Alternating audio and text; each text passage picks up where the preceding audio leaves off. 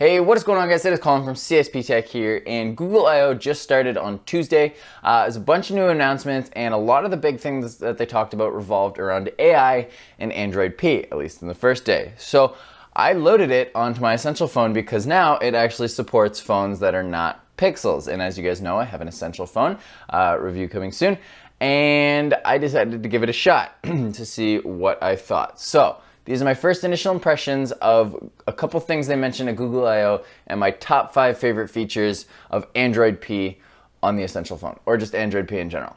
Let's get to it. So you may or may not know, but Google has been working with AI just a little bit lately, and they've been putting a little bit of resources into it in development. That's a joke, by the way. They're doing everything with AI, and it's really impressive. It's working. So we'll see that a lot in Android P and a lot of the new Google stuff. So for example, AI in Gmail, which has done a little bit of the smart replies already, like in Inbox and stuff like that.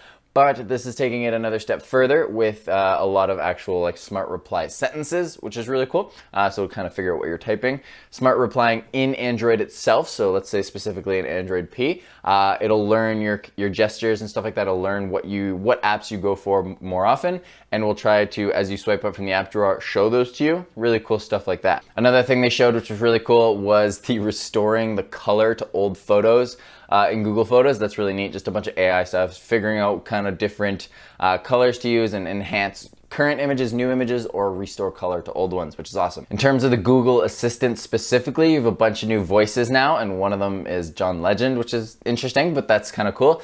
And then continued conversations is what they're calling it. So basically, you instead of just saying, hey, Assistant, every single time you want to ask it a question, you can just continue conversation. So it'll reply once, and then you can say something else, and then ask it another question without having to continuously say hey in between every conversation. So one of the things that I actually think personally totally flew under the radar, and I've only seen a few people mention this, is Project Waymo is actually going to be so Google Project Waymo, if you guys aren't familiar, is their self-driving car project, which they've been doing for a long time now, is actually getting a public release. So you're actually going to be able to go into an app and hail a Waymo taxi in Arizona starting in 2018.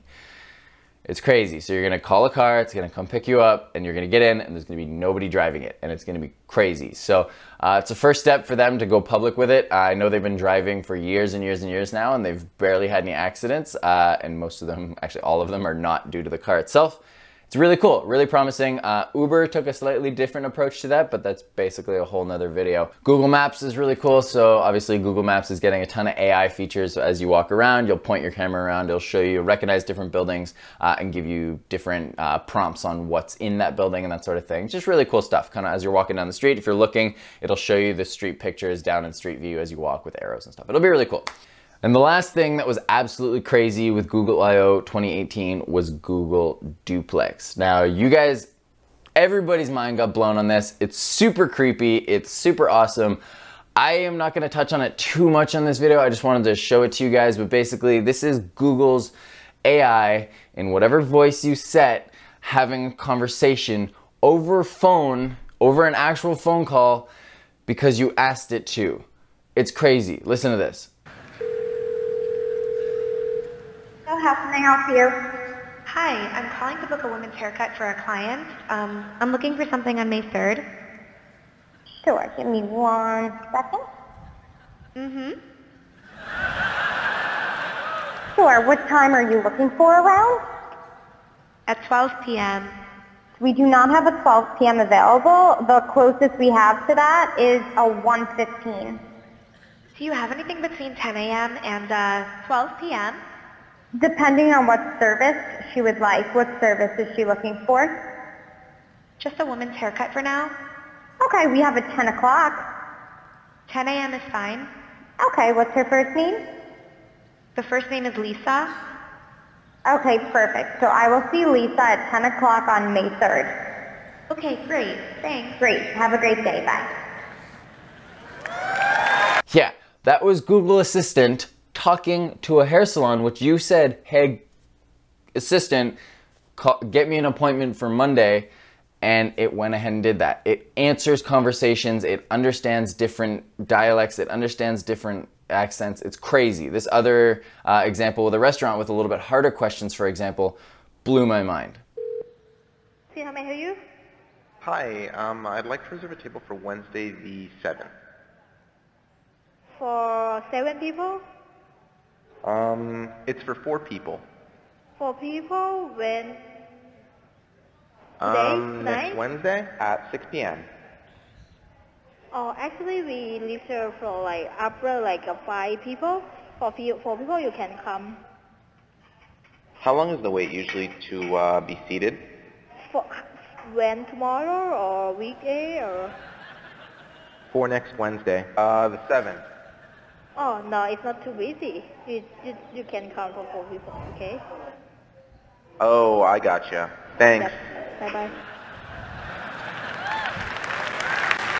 So that is just insane. So I'm really excited for this. It's bordering on the line of super creepy and super awesome. But I think this could be really, really cool. If I'm on my way, I don't know, I'm getting into a subway or something and I know I don't have service, or I'm super busy, I'm going into like an hour-long meeting, you know, just back-to-back days, and I know I need a haircut or something, I could just tell my assistant to get a haircut for me, and I don't have to worry about it. It will call, figure it out, schedule it, put it in my calendar, and let me know once it's in there.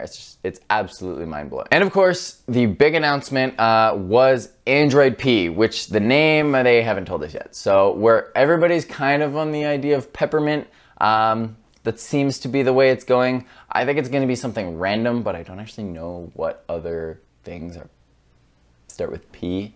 So I just looked it up. Fun fact, I just looked it up because I was curious. There's a lot of people saying pancake, could be pancake, panna cotta, parfait, pecan pie, pumpkin pie. Usually it's one word, so I'm gonna go with peppermint, pancake, or parfait.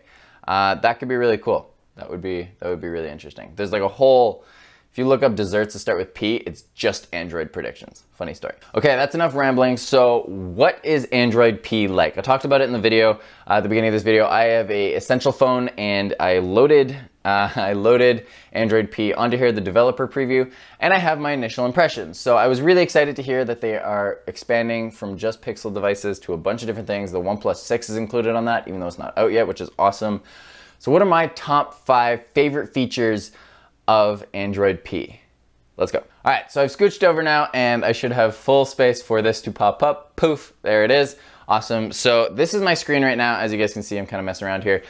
Don't worry about Venom. Surprise, by the way, if you guys are excited for the Venom movie, shout out to Justin Maller. This is a really wicked wallpaper. But a few things I've noticed in Android P, I think they're really, really cool. But I also think that there's a couple things that could be improved, which obviously it's a developer preview. This has literally been out for like a day to the available public. I think it's really cool. So first thing that is crazy is the gestures. So if you guys look down at the bottom of my home screen here, you can actually see that there's just a dash at the bottom there. That's all it is. If I tap on it, it's just a dash. But this works in a couple different ways. For example, if I open up my calendar, my calculator here, if I want to go back to the home screen, I tap it just like it normally does. If I go back to it, you'll see the little back button. I can do that here. Now, the interesting thing is when I swipe up on the home screen, I actually get my multitasking. So I can go through my multitasking here, and then I can just kind of click away. Very iOS 11 reminiscent, which is interesting. So the other thing I can do is really interesting is actually swipe on that bar itself. So if I want to go between my apps, I can actually put my thumb on the little bar here and just drag it to the right, and it'll go through my apps. I can just hold it, it keeps going, and then if I want to go faster, I can switch back and forth, and it's super cool. This is something that I actually personally don't like that much yet. It's not that responsive, and I will like it more when it does become more responsive. But as of right now, it's still a little slow. It could be tweaked. So the next thing up on the list is actually simplicity of use. So what that means is Google is trying to tackle the way you use your phone and the way and how easy it is to use your phone. So it's trying to learn your predictive patterns a little bit more. Screen brightness is going to adjust for you on the fly sort of thing based on how you usually set it, that sort of thing. Battery life is going to be improved based on the apps that you use. It's going to allocate more for those and less for other. It's just really cool. So I think Google already has pretty good battery life. Google Assistant went off. I think they already have pretty good battery life, and any help with AI that could further that is going to make for those Google phones in the future very, very powerful. Another thing that's really interesting is what Google has called digital well-being. They're trying to tackle the amount that people use their phones, the way they use their phones. They're trying to get them off your phones and incentively using your phone less and focusing more on the important things, which is really, really cool. How they're doing this is they're letting you set timers for yourself either on your phone or per app. This isn't actually, I can't find it in Android P yet. It may be coming soon. But basically what's going to happen is your phone, your icon, if an app has used it too much, it will go gray and lose its color. It's really interesting just to know that you've expired your time on that app. So let's say you're always on Instagram and you're not getting things done, or you're always watching YouTube videos and you're not getting things done. After a little while of you using it, after your timer is up, your screen will just go completely gray and you go, oh crap, I set it to an hour. I've been watching YouTube for an hour, sort of thing. Let's get back to work. Really neat idea, and it allows people to get off their phones and focus on the things that they're doing. So I think that's really, really cool. So I think I've been jumping around a lot, but I think this is number 4 of my top 5 things. So this is going to be the app drawer. So obviously on any Android phone, at least with like somewhat of a pixel launcher, you swipe up, you get to your app drawer, you've got a bunch of different things in here.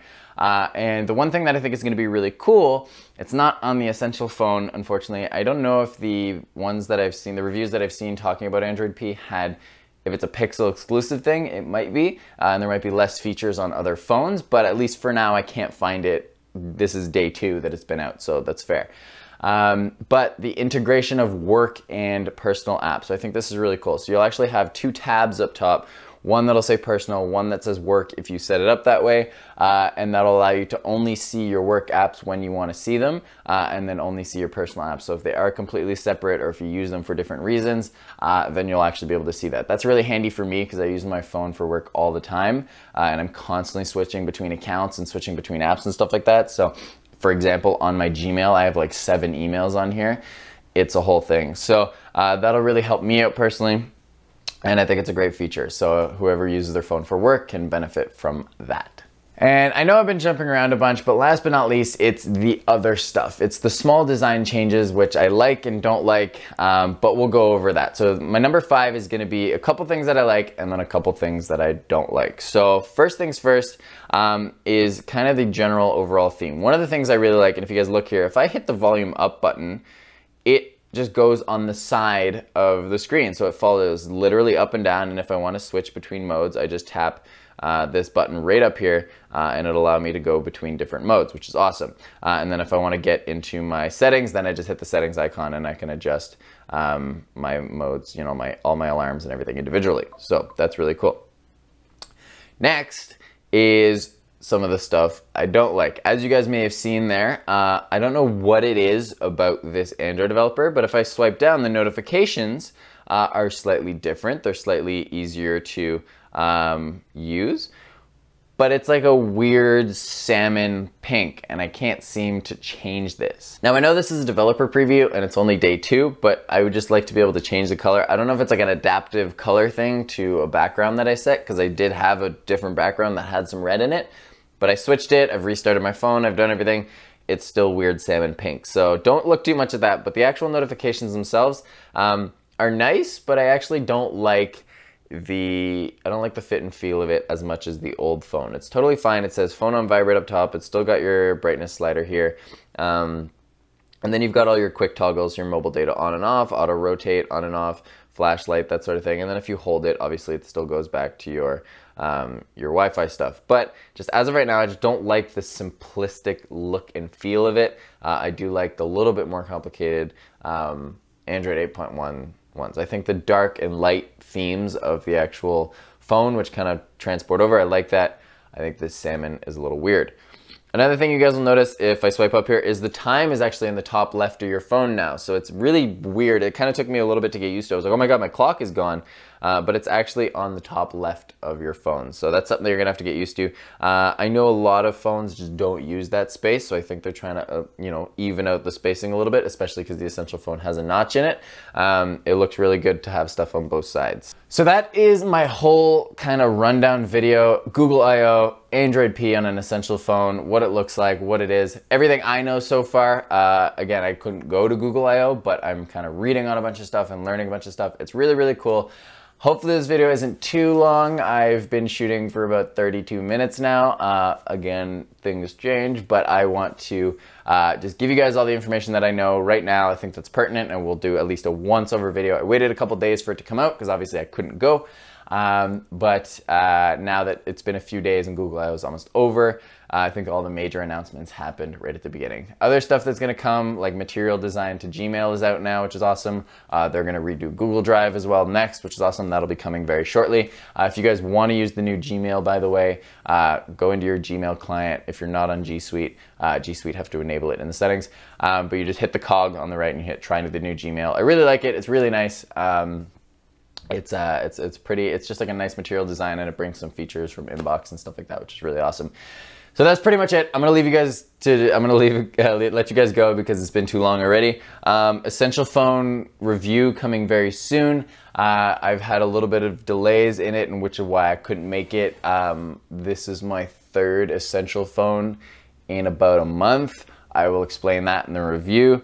There are some issues with this phone, which I've noticed, but now that I've got this, I've got a screen protector, and I've slapped this big rubber case on it, I feel much more confident that it's not going to break on me. So review coming soon. I will get to that now that I'm going back to Android 8.1, because as much as I like Android P, and I am getting used to it, I think I really like Android 8.1 and how stable it is, at least as of right now. So thank you guys so much for watching. I'm gonna let you guys go. It's been too long already.